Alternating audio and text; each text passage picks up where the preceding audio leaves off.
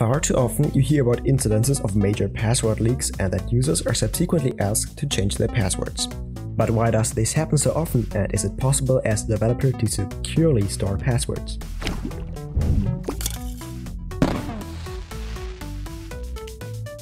Passwords are stored in databases, at least at every website or service with a significant number of users. To all developers who don't know already, don't store any passwords in files. Now, we take our database and want to assign the passwords to the users. Accordingly, we create a new entry with ID, username and so on for every user. Most important of all, of course, is the password. Oh no, there comes an evil hacker that wants to steal our data. Coincidentally, they know our pet's name, which we chose as the access password for the database. And in no time they could grab all data from our database, including the user's passwords, perhaps even financial data or similar. It is obvious that this way of storing passwords is completely insecure and should never ever be used by anyone. Also, it would be smart for a service provider to choose a better password. By the way, there are still plenty of websites and services out there that store passwords in such a fashion, or rather give them away.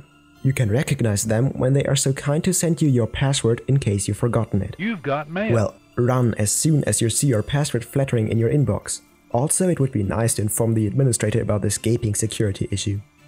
So what can one do to prevent such a scenario? Hash functions are coming to the rescue. Examples for those are MD5, SHA-256 or SHA-512, just to name a few. There'll be a dedicated video about hash functions as they are quite complicated and have a wide variety of possible use cases. Let's take a hash function. Nowadays you should at least take something like SHA-512 as it spits out rather long hash values and thereby is quite tedious to crack. That's because hash functions only work one way and can't be decrypted without testing all possible inputs. Using this hash function, we encrypt the password the user provided during registration. As soon as they want to log in, we match the hash of the entered password with the value stored in the database. In case they should match, the user has submitted the correct password. This process works as the same input to a hash function always delivers the exact same output. Now the same hacker turns up again, and as we still haven't changed the database password, they can download all entries again. It would appear that the intruder now stands no chance to read the passwords. However, there are databases full of hash strings and their corresponding input values. You can just search for the given hashed password and more often than not, you get the original password. These collections are especially widespread for MD5, so please don't use MD5 for securing passwords. That means we still need higher security, but how's that to be achieved?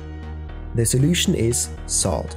Who now wonders what a seasoning from the kitchen has to do with passwords is at the exact same point I was when researching this topic for my own website. Salting means to add something to the password in order to make it unique. For example, this could be the user's email address. Better would be a long string of random characters. The registration now looks something like this. First, the user signs up with their password and email. Second, this input is sent to the server. Third, the server now appends the email address to the password. Fourth, using a hash function, let's say SHA-512, this string is now encrypted. Fifth, the server stores the encrypted password, username and email in its database. As soon as the user logs in, the process is as follows. First, the user enters their email and password as always.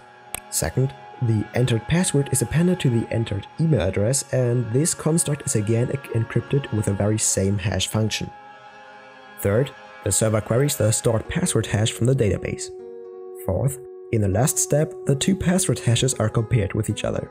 In case they are identical, the user is now logged in. This method has the benefit that every password hash in the database ought to be unique, so that they don't appear in the enormous collection of hash decryption tables. At the moment, this technique is practically impossible to crack, and all services dealing with passwords or sensitive user data should use some sort of this encryption.